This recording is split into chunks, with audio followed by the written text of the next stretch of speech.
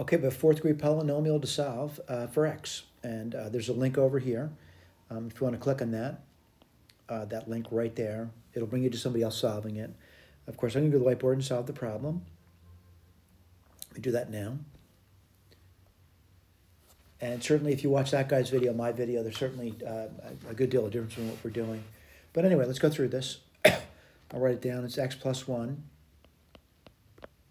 to the fourth power, and then plus x plus 2 to the fourth power is equal to 1. The first thing I would do is I would probably try to get this thing to be factored. And the way to do that is to subtract something from both sides so I can see a difference of perfect squares. So I'm going to say x plus 2 to the fourth power is going to equal to 1 minus x plus 1 to the fourth power. And this is a difference of perfect squares. So it's going to be 1 minus x plus 1 squared, 1 plus x plus 1 squared. All right? Now, I'm looking at the first one. It's also a difference of perfect squares. So it's going to be 1 minus x plus 1 times 1 plus x plus 1.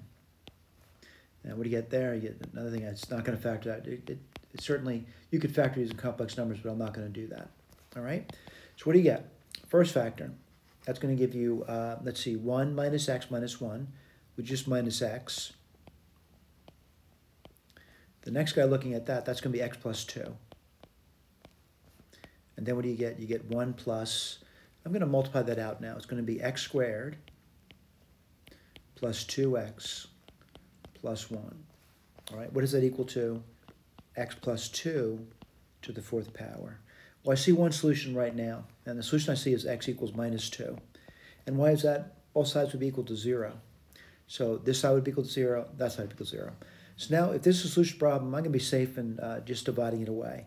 And what do you get? X plus 2 cubed equals minus x.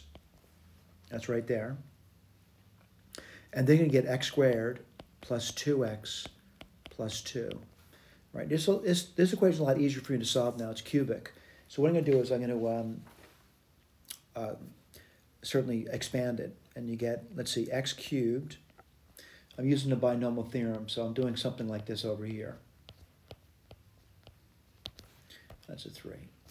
All right, so plus, that's going to be 3x squared times 2 plus 3x times 2 squared plus 2 cubed. On the other side, what do you get? You get minus x cubed minus 2x squared minus 2x. All right? Going to still work on that. What do you get here? X cubed plus x cubed, which is 2x cubed. This is going to be 6x squared plus 2x squared is 8x squared. Then we get, let's see, that's going to be 12x, 14x now. And then 2 cubed is 8, and that equals 0. Next thing I do is, it's a third degree polynomial now. I've already found one solution, by the way. Expect to see 3 more. What do you do now? Divide both sides by 2. What do you get? X cubed plus 4x squared plus 7x plus 4 is equal to 0. Now looking at this over here, I would basically say it's a third degree polynomial. I'm going to use the rational root theorem. And the possible roots are going to be plus or minus the factors of 4, which would be 1, 2, and 4. And the factors of the coefficient of the x cubed just 1. And then you start thinking about it. And I'm looking at this thing. The first thing I would say, it looks like x equals minus 1 is a root to the problem. Let me just verify that. What do you get? You get minus 1. Then you're going to get, let's see, plus 4, minus 7, plus 4. And that does equal 0, by the way. 4 plus 4 is 8. Minus 1 minus 7 is 0. So now I know there's another factor over here. And the factor, by the way, it's a root, or another root. We got this root now. We got that root. There's 2 more to go. All right?